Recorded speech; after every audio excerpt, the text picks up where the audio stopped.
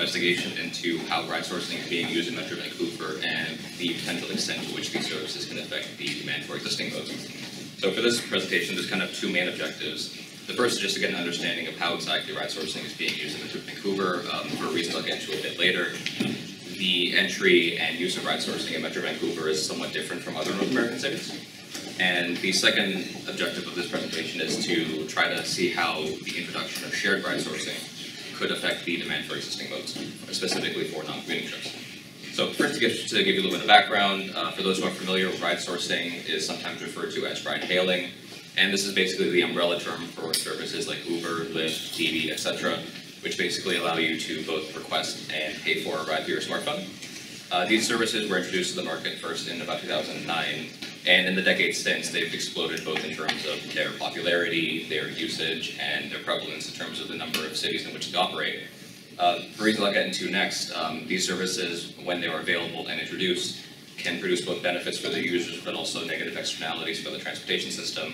And the distinction we make here in this project was that there's kind of two broad classes of ride sourcing: exclusive services and shared services. So exclusive services are kind of like your Uber X's, your Lyft Classics, services of this nature where you request a ride and it's you, whoever you're traveling with, and the driver in the car, and that's it. And in contrast, shared ride sourcing refers to services like Uber Pool, which I believe is Uber X Share Now, and Lyft Line, or whatever it's called now, where there is an expectation that over the course of your trip, there is the potential for you to have to share the vehicle not only with the driver, but with also with other customers who are traveling in a similar direction. And in exchange for this potential, TNCs, which is short for Transportation Network Companies, will offer their customers with discounted fares, often in the range of 80 to 60% of what you would pay for an exclusive service. So starting off with the potential benefits, ride sourcing, broadly speaking, they give the customers access on demand to both the vehicle and the driver. And so this can help increase the mobility and accessibility of their users, particularly those who don't have access to a private vehicle. And so this can allow them to travel to more places, travel further, and travel at times where they may not have been able to travel otherwise if they relied on active modes or public transit. And so because of this, there is the potential for the introduction and adoption of ride sourcing to influence activity travel behavior, which again, refers to how you travel, how often you travel, where you travel, when you travel, things like that. And also, similar to the role that taxis were playing before ride sourcing was introduced, the availability of ride sourcing can allow customers to pay for access to a vehicle one trip at a time, which can be particularly impactful for people from low-income households, because instead of paying for the higher fixed costs of car ownership, you can essentially pay for access to travel by vehicle when you need to. However, there's also a few negative externalities associated with ride sourcing. In particular, the introduction of a new mode, once it becomes prevalent, can affect the demand for existing modes. And in particular, there is this potential that it can affect the demand for public transit, walking, and bicycling, modes that are more environmentally friendly. There's also evidence that the availability of ride sourcing can induce additional travel demand, because again, especially for people who maybe could not travel to certain places or at certain times otherwise, the availability of ride sourcing now allows you to do so. And pretty consistently in studies that use data from cities predominantly in China and the US and now Canada, there is evidence that the introduction of ride sourcing to varying extents influences or induces additional travel demand. And as a result of this, both in terms of adding additional travel demand by vehicles and also attracting demand for more sustainable modes, there is the potential to increase vehicle kilometers traveled. And as a consequence, there's also the potential to worsen congestion depending on when the trips are made, and increase emissions because you are now shifting from travel from modes that are either are low emissions or have no emissions to a mode that now predominantly uses gasoline-powered vehicles. And as part of this kind of broad understanding of the potential negative externalities of ride sourcing, shared ride sourcing, at least in early studies, has been talked about as a potential means of mitigating some of these negative externalities. In particular, the ability to increase vehicle occupancies by serving multiple users at the same time using a smaller number of vehicles can, for one, reduce the number of vehicles that are on the road, but they can also reduce deadheading, which essentially occurs when you have a driver who has finished serving one passenger and has to drive while their car is empty to pick up the next passenger. And so by ideally making it easier for passengers and drivers to connect to one another, it's been argued that shared ride sourcing has the ability to reduce the time that drivers spend deadheading. But at the same time, because these services are often cheaper than exclusive ride sourcing, there is a potential that because their prices are closer to what you would have to pay for with public transit, that people will shift from transit and active modes to shared ride sourcing. And so just to give you a bit of a background on the study area, so Metro-Vancouver is essentially comprised of the city of Vancouver and the surrounding municipalities. The relatively unique aspect of ride sourcing in Metro-Vancouver was that the current legislation that kind of governs the operations of ride sourcing was only introduced in January 2020, which was also just 3 months before the pandemic in Canada, basically. And at the time, and in part because shared ride sourcing was suspended due to the pandemic, shared ride sourcing was not introduced in Metro-Vancouver until February 23. And so here's an overview of the study area. We have the city of Vancouver over here. You can zoom up there so you can't. Maybe laser pointer. So the city of Vancouver is here. You got Richmond, Burnaby, and then it kind of gets less dense as you go on. And so in a report published in 2021 that kind of looked at the impacts of the pandemic on the economy and on the use of shared and hailed modes. In May of 2021, this is a bit messy, but essentially, if you look at all the trips that were made using modes that were hailed, so taxis and ride sourcing, there were about 1.5 million trips that were made in May 2021, and about 1 million were made using ride sourcing. And so despite the impacts of the pandemic and the relatively late entry of ride sourcing seems to have overtaken taxi in popularity. And now for every 1 taxi trip that's made, it seems that there's about 2 ride sourcing trips made as of May 2021 at least, which is the last date there seems to be information available. So for this project, we designed a survey called the Survey on the Effects of Ride Sourcing in the Vancouver region, which we call Server.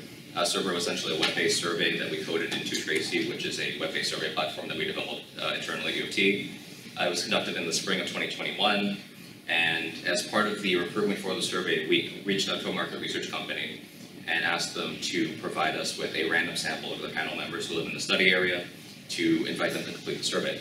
And as part of this process, we tried to gear the sampling towards a distribution that is similar to that of the populations of the different subregions. And so, although it wasn't a hard quota, we did try to direct sampling to areas where we were kind of underrepresenting certain home locations in the sample. And as part of this process, the market research company provides their panel members with non-monetary compensation once they complete the survey. And from what I understand, it's the equivalent of about $2. It differs from company to company, but from what I understand, they offer air miles or they offer some kind of point system that you can redeem. And so as part of this process, we also tried to develop weight adjustment factors based on the home location and age distribution, household size and age distribution of the respondents to try to improve the extent to which the weighted sample was able to replicate the distributions in the census.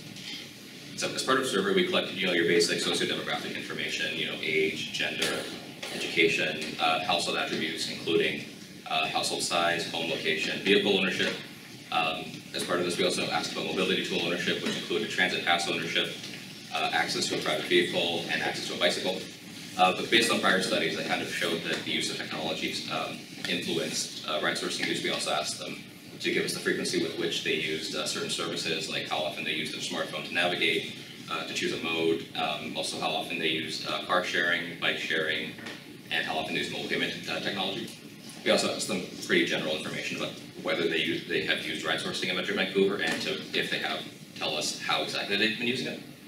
As part of this process, we also included 2 revealed preference, or RP questions, about a typical commuting trip and their most recent non-commuting trip. And as part of this process, we asked them to provide us with the home location, the origin, destination, departure time, and chosen mode. And that'll come back in the model estimation process. We also asked a variety of questions relating to attitudes and perceptions based on prior studies. So it's been shown that the perceived usefulness of ride sourcing, it influences adoption, the perceived risk or concerns about safety kind of dissuades adoption. And so we wanted to make sure we captured these factors in our models. And finally, we included a series of stated preference experiments where, I'll get into it in the next slide, but essentially, we asked respondents to complete a series of experiments in which we asked them to choose the mode they preferred from a selection of modes for in this situation, their non-commuting trip. And so the basic idea is that we told them to choose the mode they would use for the non-commuting trip. Each respondent completed 3 SP experiments. And I'll get into this next, but each experiment is characterized by a set of alternatives which correspond to the available modes. And they are defined based on a set of attributes that include travel time, travel cost, detour time, things of that nature. And to try to improve the realism of the SP experiments, we included a set of feasibility criteria, which I'll get into on the next slide, which basically tries to assure that people are not given options that they could not actually choose in real life. And so by doing that, we aim to try to mitigate the shortcomings of stated preference information. And as part of this is very technical, but we use the de-efficient method in which you try to essentially get the biggest bang for your buck. So because there's a large number of combinations of attributes and levels, you want to try to get a certain number of experiments that give you the best chance to get all parameters that are statistically significant, essentially. And so in RSP experiments, we had 5 different alternatives that were subject to feasibility criteria, and because we conducted the survey in 2022, we wanted to try to mitigate the effects of the pandemic as much as possible. And so for drive yourself mode is a very basic set of criteria where you need to have a license, you need to have access to a vehicle, and we also asked respondents whether they regarded driving as a feasible mode for non-commuting trips in the post-pandemic period, which we defined as the point in time where COVID is no longer a public health threat. And similarly for driven by someone you know alternative, the person needs to have mentioned that they have access to a vehicle as a passenger. They need to live with another household member who has a driver's license, and they need to regard this mode as feasible. And for regional transit, which kind of, if you're familiar with Vancouver, we defined as the SkyTrain network and the West Coast Express. The origin and destination for the non-commuting trip that was reported by the respondents had to fall in municipalities that are served by the system. And then for walking and biking, it was essentially whether they regard these modes as feasible. So this is what respondents saw in the survey. This is for the full choice set, so you have driving yourself, being driven. We decided to distinguish between local and regional transit for 2 reasons. First, based on the literature, ride sourcing has been shown to potentially complement heavy rail and more regional services, but draw demand away from more local services. And so in our design, we told respondents that local transit corresponds to paratransit services and trips made by buses, and regional transit corresponds to trips made by rail. And so we also distinguish between exclusive and shared ride sourcing, despite shared ride sourcing not being available in the study area at the time of the survey, in part so we can understand the potential factors that would influence its use.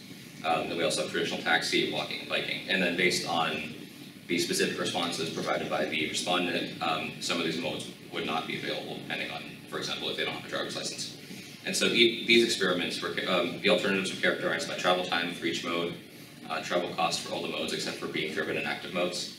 And then we have specific attributes for public transit, so we have waiting time for both transit, taxis, and ride sourcing.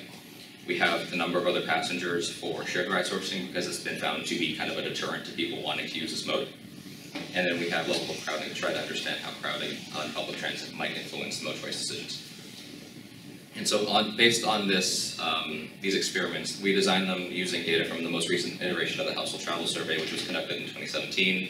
We try to come up with a hypothetical trip where each person has, for a certain distance and a certain speed for each mode, we come up with a baseline value, and then based on the results of the lit review, we had different levels for each alternative that these the values could take. So going into the sample description, it's relatively consistent with the study area. In our survey, we kind of overrepresented male respondents. We underrepresented respondents who are under the age of 19, in part because the market research panel only includes people aged 18 and over. And then for household income, we're also kind of underrepresenting people from lower and higher income households.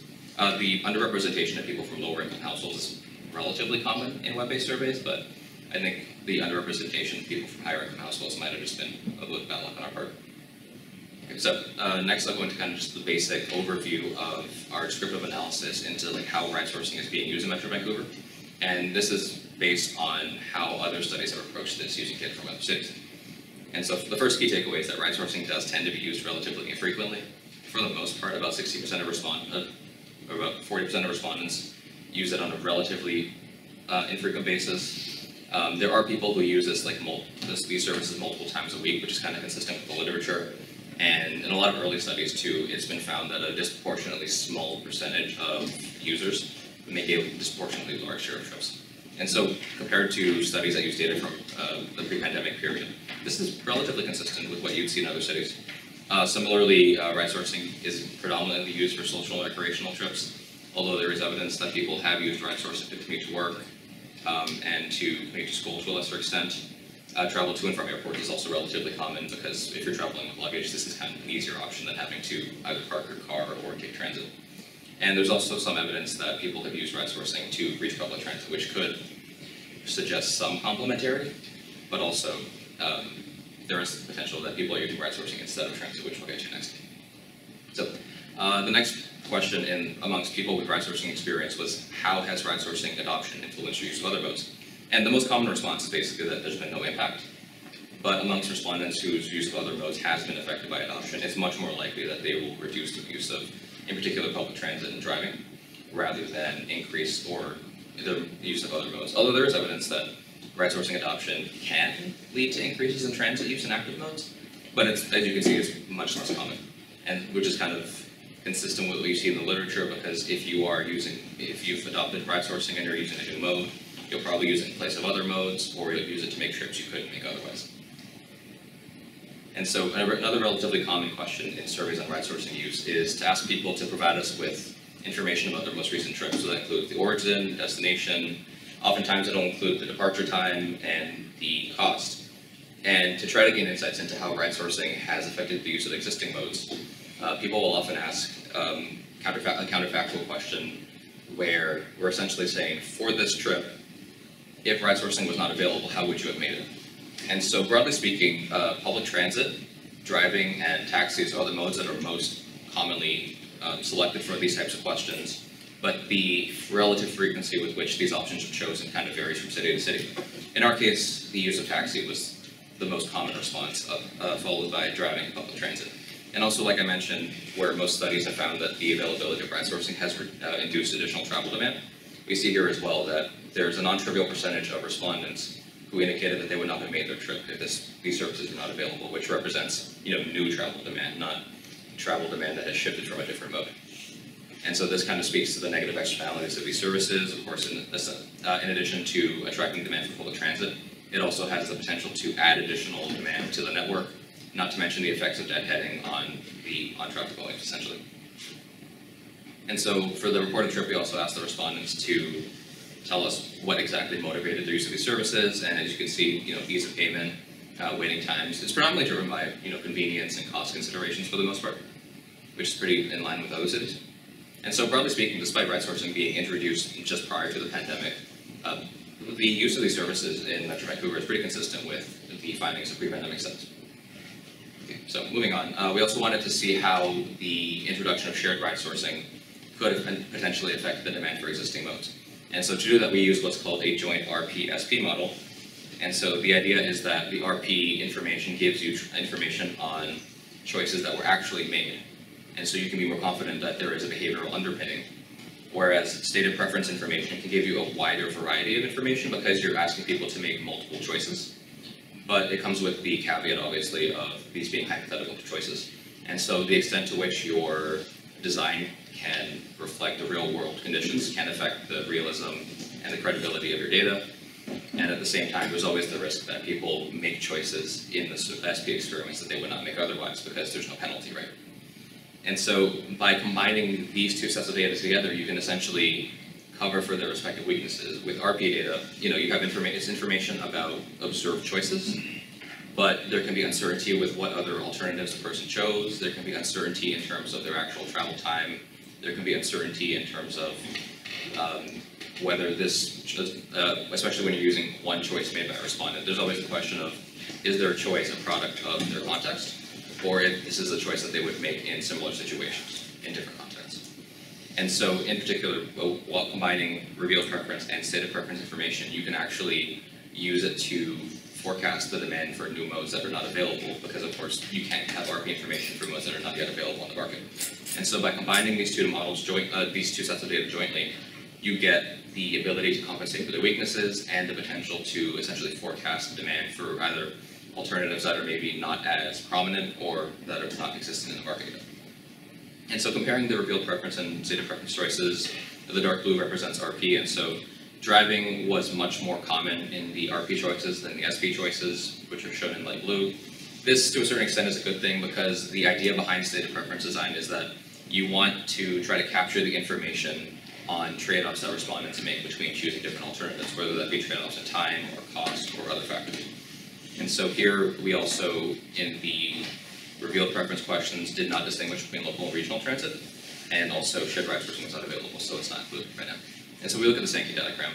For the most part, there is some consistency, particularly with driving, where people who drove for their reported trip will still consistently choose to drive in the SP. But the other modes, in particular being driven, also, and active modes, don't display as strong of kind of an inertia where people will continuously choose the mode that they chose in air for their reported trip, which is a good thing because we want to try to get more information about the trade-offs that people are making in this process. And so before I got into the math, I thought it'd be a little bit easier just to start off with more of a visual explanation of how the model works. And so basically, we have our sample, in which, and I forgot to mention this, the sample is 1,851 respondents.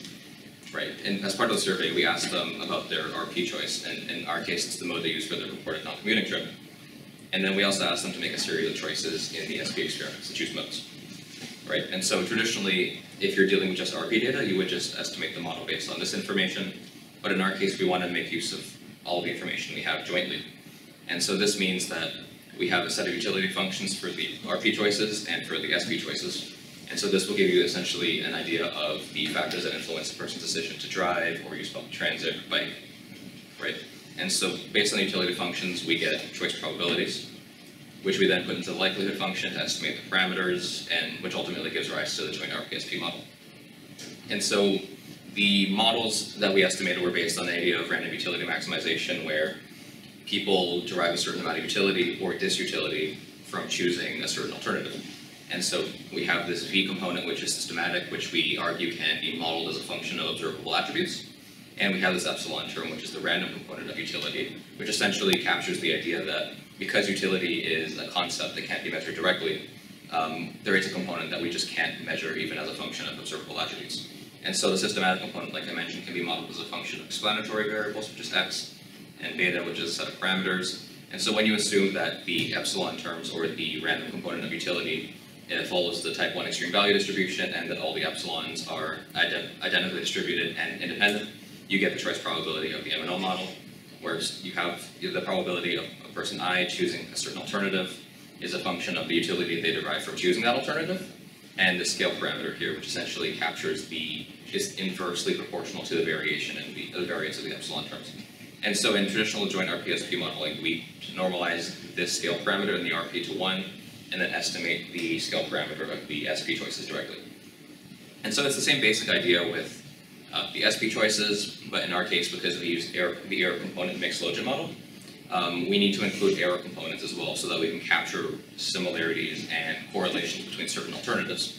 So it's the same basic idea where we have the utility a person would obtain from choosing a mode in the SP scenarios, which is broken down into the systematic component, the random component, and then this component, this mishmash of letters and symbols here is basically meant to induce a nesting structure where alternatives that are in the same nest are more similar to one another and are more likely to be substitutes for one another. And so this gamma value here is an error component that we estimate directly. The phi component here is a randomly drawn value that follows the standard normal distribution. And this d value here is a binary indicator variable that basically allows you to assign certain modes to certain nests.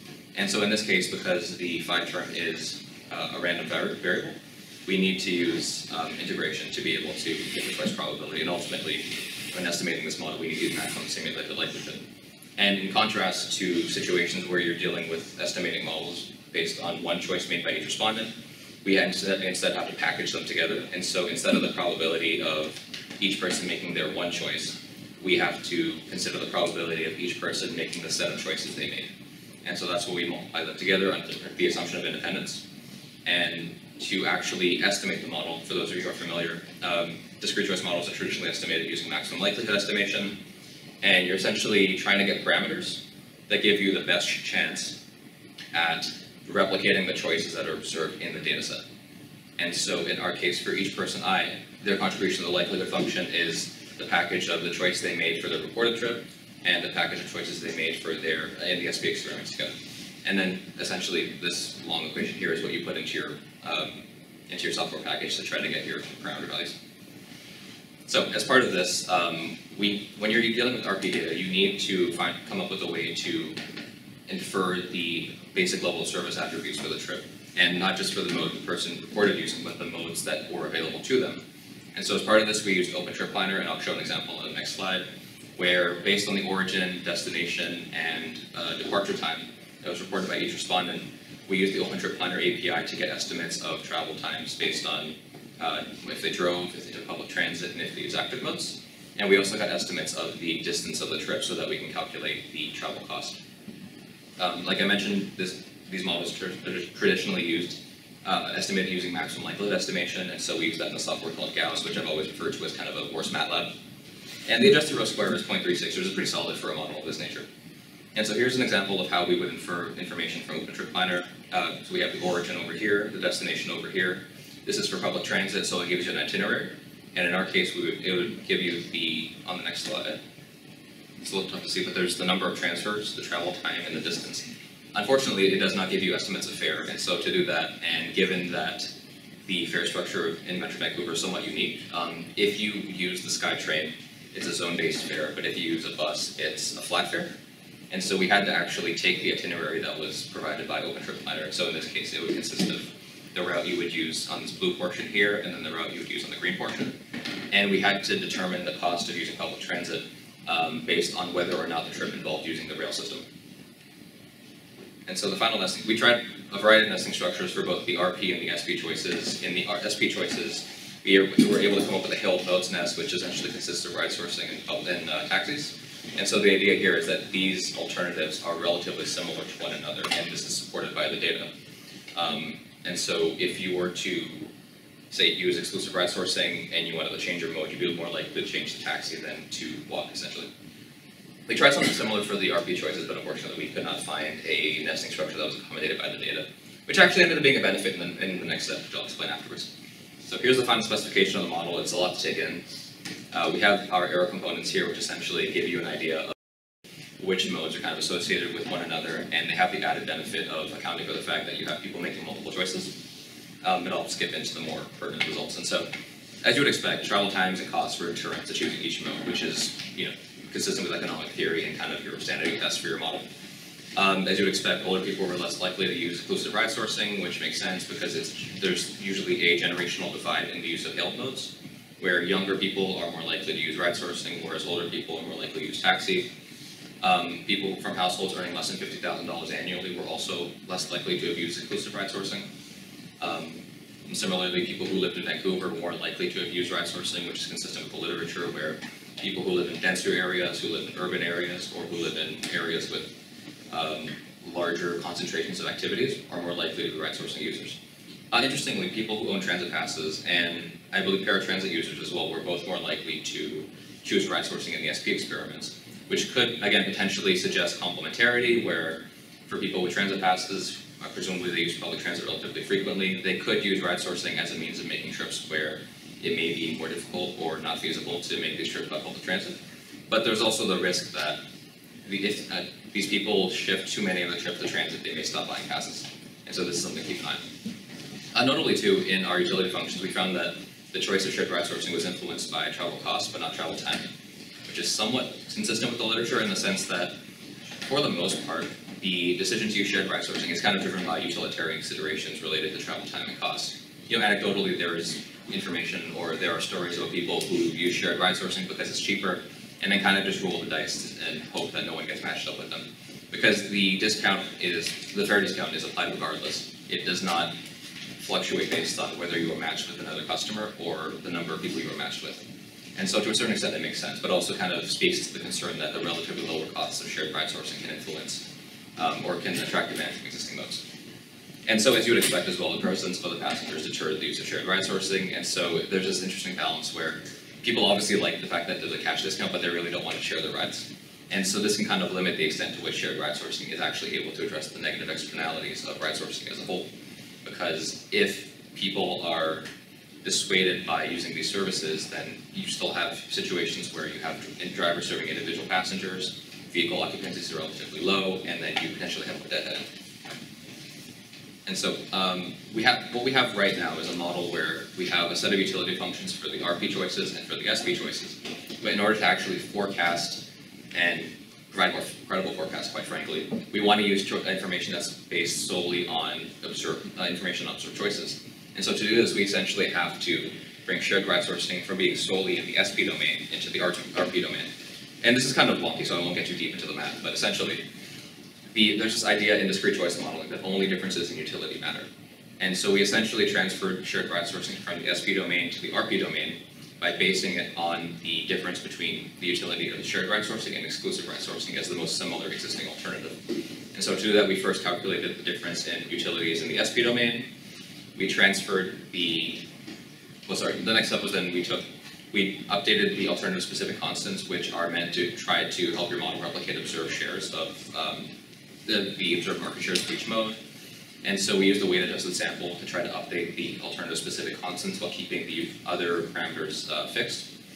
We then transferred the utility function from the SP domain to the RP domain based on the ratio of scale parameters. So we multiplied the parameter values of the values of the parameters in the utility function for shared ride sourcing with the ratio of the scale parameter in the SP to the RP to SP.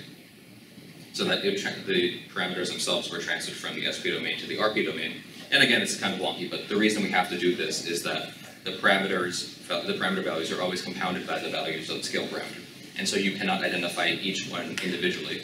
And so this is essentially accounting for the difference in the scale between the RP choices and the SP choices. And then finally, we calculated the alternative specific constant corresponding to shared ride sourcing based on the difference in utility in the RP domain. So that's a lot of words just to say that we did this basically, where we had 7 modes, now we have 8. And so we then took the model that we updated and applied it back to the data set that we used to estimate the model to see how the modal shares changed or could potentially change if shared ride sourcing was introduced. And so again, here this is similar to the table I showed before. These are the modal shares of the reported trip. And then when we add in shared ride sourcing, obviously it's going to attract demand from other modes. But the extent to which it attracts demand from existing modes differs. And so when you look at the percent change, it looks like shared ride sourcing has the biggest impact on public transit, which again is kind of the concern that's been raised. By offering discounted fares, you are essentially bringing the cost of shared ride sourcing closer to that of public transit. Or sorry, this is exclusive ride sourcing, which again makes sense because these two services are relatively similar. It's just a different class of service. And then moving on to the more sustainable modes, again, with public transit, bicycle and walking, this speaks to the concern that the relatively lower cost of shared ride sourcing can kind of encourage people to use these modes instead of active modes in public transit. And so to that end, there is the potential that the availability of shared ride sourcing could worsen the impact of ride sourcing as a whole on the demand for more sustainable modes. And while there might be a net benefit in the sense that a greater use of shared ride sourcing can help increase vehicle occupancies, there's also the risk that you're still adding trips made by private vehicles, many of which are powered by gasoline, in place of trips made by more sustainable modes. And so just to end with some policy implications, these results, while not comprehensive, highlight the potential for shared ride sourcing to attract demand from more sustainable modes.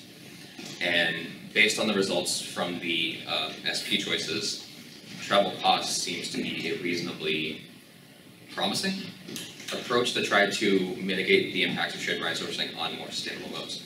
And that can include things like adding penalties for shorter trips, or adding penalties for trips that are made within the vicinity of transit stations, or adding penalties for trips that are made in areas that are relatively walkable. But at the same time, if you want to stem the tide of shared ride sourcing potentially attracting demand from more sustainable modes, you need to make the other modes more feasible too, right? And so you need to, improving transit service, improving frequency, improving coverage can help. Improving the coverage of pedestrian cycling facilities can help to make these modes more attractive, and ideally limit the extent to which trips made by these modes could be taken away by shared ride sourcing, although there are some that will just be attracted anyways, just based on circumstances. And so there's a few important limitations. For one, we only consider non-commuting trips, and so there is the potential that the impacts of shared ride sourcing could differ based on commuting trips. I mean, mode choice as a whole is affected by trip purpose, and so it is possible that shared ride sourcing's impacts on other modes could differ when you consider commuting trips. Our sample size is relatively small. Like I mentioned, we had about 1,850 respondents. That's obviously much lower than your traditional household travel survey, and we were not as adamant about making sure that the sample was representative of the study area. And at the same time, respondents, because we used a web-based survey, there is a potential that they could be, on average, more technologically savvy than your average member of the population. And given that technological savvy has been found to influence ride sourcing adoption, that could limit the extent to which we can generalize the results. And so, finally, the key takeaways are basically that, ride sourcing use, despite these services being introduced relatively late and almost entirely coinciding with the pandemic, the use of the services is pretty consistent with existing studies that were conducted in the pre-pandemic period. The availability of ride sourcing, like I mentioned, has induced travel demand, which is a pretty consistent finding, and also the use of public transit, just by virtue of transit pass ownership influencing the choice of ride sourcing, can influence the use of these services. And so while there is a potential for complementarity, there is most likely a much larger potential for competition between these two modes. And based on, the extent to which transit agencies kind of rely on fare box revenues to sustain operations, there is a risk of kind of initiating a so-called death spiral where lower revenues lead to service, which then leads to lower revenues. Okay, it's pretty nice. Yeah, so that's all I got. If you're interested in any of my other work, the QR code takes you to my Google Scholar page. Otherwise, happy to answer any questions.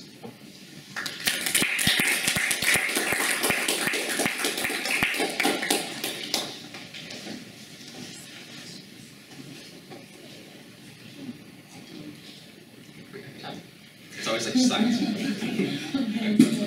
So I have a question on the survey. You mentioned something about the efficient method to kind of optimize how you design your survey. Can you elaborate more on that? And my second question is also on the responses of the survey. When you mentioned that the sample size 1,800 almost, were these like those 1,800 were they complete responses? Like, sometimes you have people who answer up to some point and then they get bored. Especially when you reach the part that has to do with the SP, they're like, oh, that's too much thinking, that's too much options. So they just, I was wondering if you have the same sample size for the RP and then for the SP, because you also did the shift later on.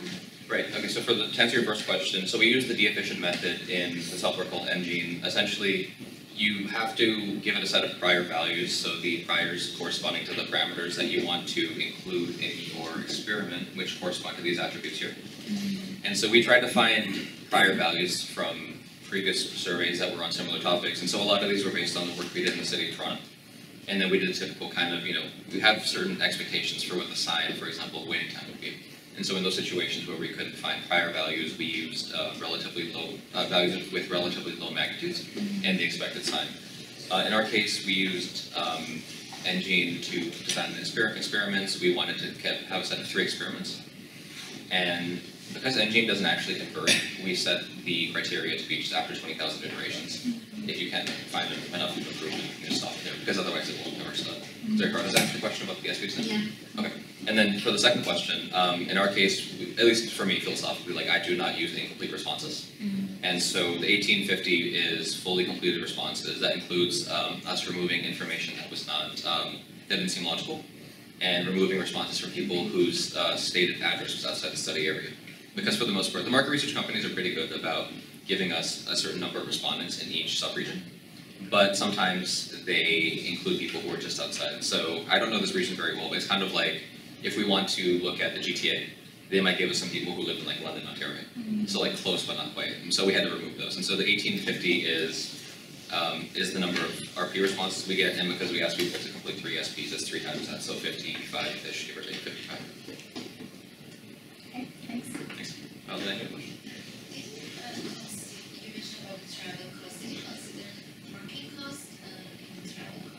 In our case, parking cost, I don't think we did. Oh, so we do have a parking cost attribute. And then travel cost was based on the local car insurance agency has a rough estimate for if you drive 100,000 or 1,000 kilometers, this is how much it would cost you in a year. So that was based on this and the distance of the trip. But we did have parking cost, and it differed based on the trip purpose, and so we figured that for non-commuting trips, it was much more likely that you would be in a location where parking was free. So to that end, the 3 levels we used for parking costs for non-commuting trips was $0, $5, and $10, just to kind of have nice round numbers. And because we couldn't get information about how much people were paying for parking. But then for the commuting trips, we included a different set of values just to see how that would affect the choices. But what about for the participant that pay the parking cost by her means? Yeah, that was not something we considered, to be honest with you. We just figured. Yeah, I know it's very difficult to consider. So yeah, it's a problem in exists as well. Yeah, that's right. We cannot consider. even for travel costs too, with driving in particular, it was difficult to approach because on the one hand there is a cost associated with driving where you need to pay for insurance and gas and nothing else, but you're not necessarily paying out of pocket, and so whether that's regarded as the same, it's I guess somewhat similar to your situation because you're paying upfront for a permit and then it's kind of free in a sense. Yeah. So yeah. For model estimation, why did you use Gauss or like programming languages such as Python or R? Does it have any kind of advantage in this case, or it's just a matter of preference?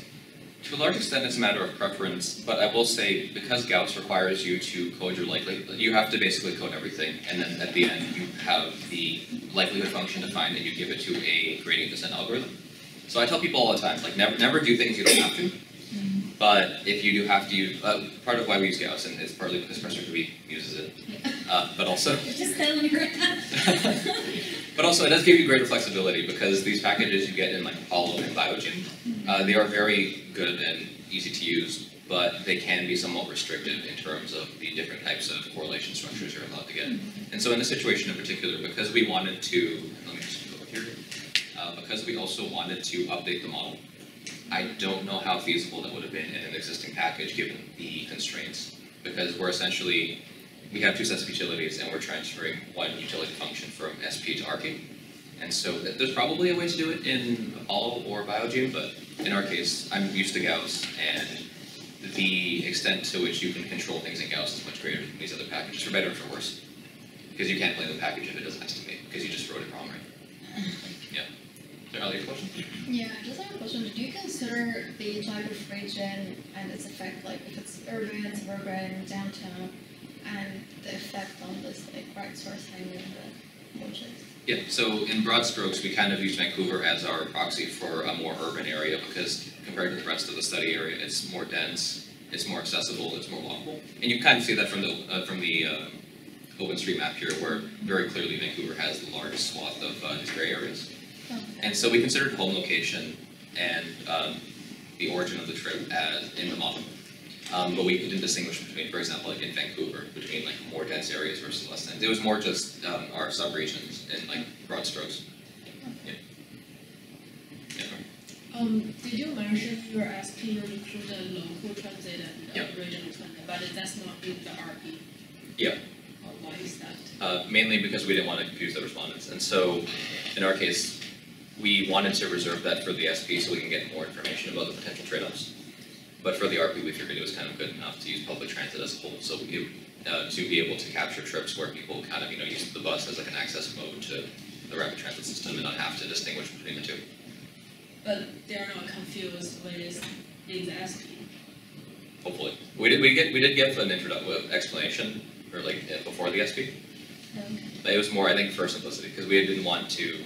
We wanted to reserve the more involved choice tasks for like the SP.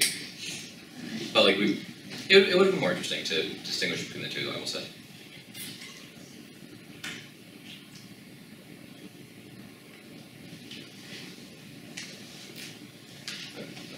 You mentioned that ride sharing, like ride sourcing, got a lot more popular after the pandemic.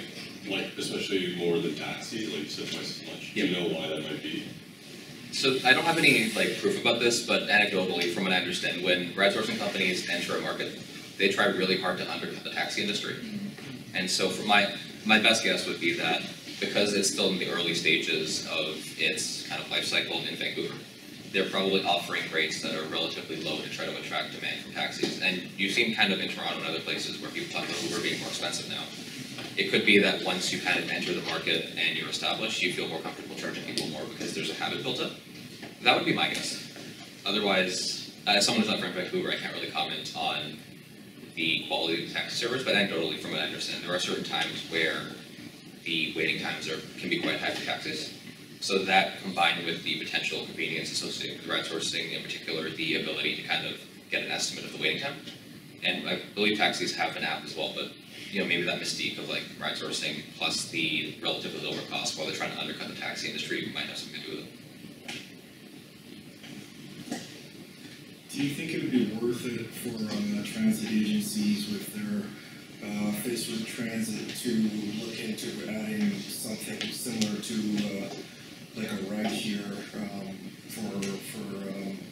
to battle this so that they don't have that death spiral? It's tough to say as someone who's not a transit person. Like ideally, the easy argument to make is that you could use maybe this more something akin to like demand responsive transit or ride sharing in places where it's less feasible to operate or it's too costly to operate fixed route transit. And so that I think it's definitely possible if you want to try to get people to rapid transit stations. And so in certain situations and in certain locations, it might be feasible. But I think the biggest benefit would be if you were to incorporate these services into paratransit, because from what I understand, both, well, at least in Metro-Vancouver, it's similar to Toronto where you need to kind of book a trip a day in advance. And so if you could enter some kind of partnership where maybe there's like a subsidy from the government, you could provide maybe more spontaneous trips or more on-demand service to paratransit users. But the use of, I guess, these partnerships with ride sourcing companies and transit agencies to provide access or provide service in like lower, less dense areas where maybe the land use is not super conducive to fixed route transit has been talked about as well. I guess for me the end game is if you can get autonomous ride sourcing, that's kind of the best outcome, right? Because you have relatively lower operating costs and potentially more access. But then there's also the emissions aspect as well, depending on what fuel type is used.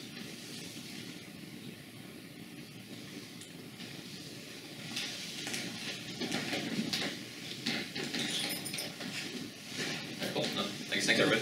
Okay, any other questions? So thank you, Patrick, for such a great presentation. Yes.